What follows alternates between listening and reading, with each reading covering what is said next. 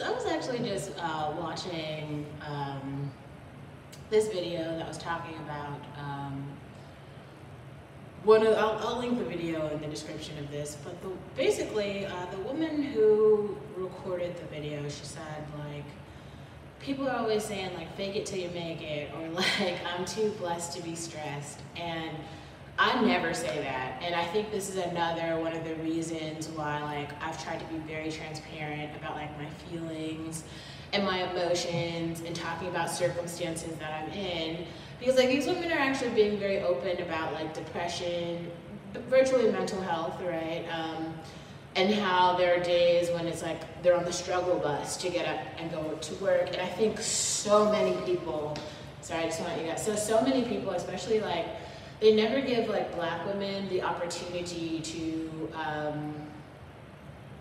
don't know, like, show up really as their full selves. Like, this is what my point was when I was talking about, you know, how impactful the George Floyd protests were for some people, especially, like, Black women who might have brothers or fathers who are Black males, and to just, like, hear about, like, murder after murder after murder, and how that entire community, really, like, the Black community was really targeted and was hurting and suffering from that. And it wasn't, like, some people don't feel empathy when Black people die. So this didn't mean something, it didn't mean something to everyone, but remember, like, one of the women in this episode, she says, yeah, but, like, the deadlines the deliverables are still deliverables. And, like, that was, like, the realest quote ever. Because there is this real expectation that you're supposed to go on, okay? Like, you're supposed to just be okay. You're supposed to keep everything moving, even as the struggle bus has got you down.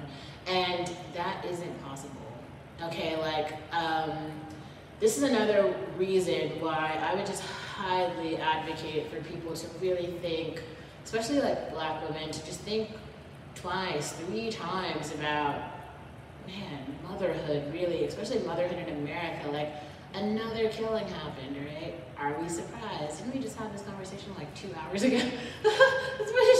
It's gonna keep going. This is like a cycle, okay? This is called the country. Like, this is how it works. Like, it's that quote, right? First they come for me, and then they come for you, and no one is immune. There's no community who's not impacted by this. If you are living in this country, you're living in a state of domestic terrorism right now. There's no, like, I don't know, no police officers are gonna save you, like, no, there's just nothing, right? Like, it's just like this cycle. We're just watching America crumble, just day by day by day. And at least, you know, everyone is here to watch. I would encourage anyone at this point, if you are in the country, you should start filming monuments, because they're standing today, but I don't know if they will be standing for long. The way this is running, it's not really looking positive.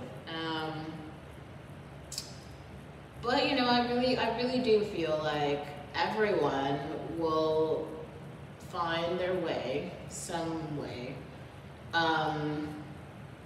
And I would just encourage you, whoever you are, to look at yourself, right, in your own situation, and, like, give yourself space to feel your feelings, including sadness, including anger, including loss, including joy, pain, all of the feelings. Like, you have a right to feel those feelings. It doesn't matter what anyone else says, or if anyone else agrees, or if anyone else validates it. You shouldn't really be looking to other humans to feel your feelings for you. That is literally your responsibility, and it is okay to feel unsure, to feel like not okay, basically. Like, if you feel depression, which is what many of these women were talking about, like, give Black women space to feel depression. And, you know, it's okay to be on the struggle bus. Like, I've been on the struggle bus. I might be on the struggle bus right now. You won't be on the struggle bus forever, right? Like, you'll get off the struggle